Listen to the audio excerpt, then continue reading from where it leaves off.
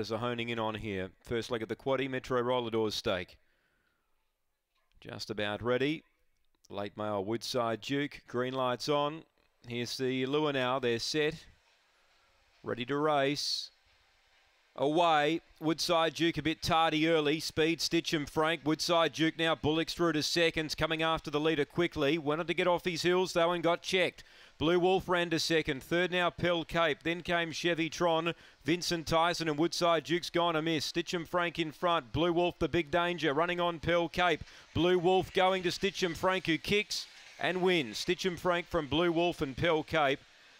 Fourth placing was Vincent Tyson.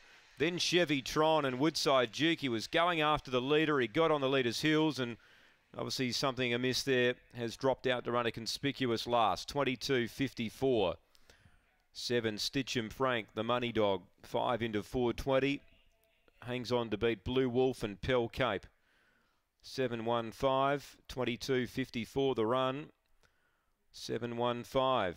22.54. It was a bit tardy away, Woodside Duke.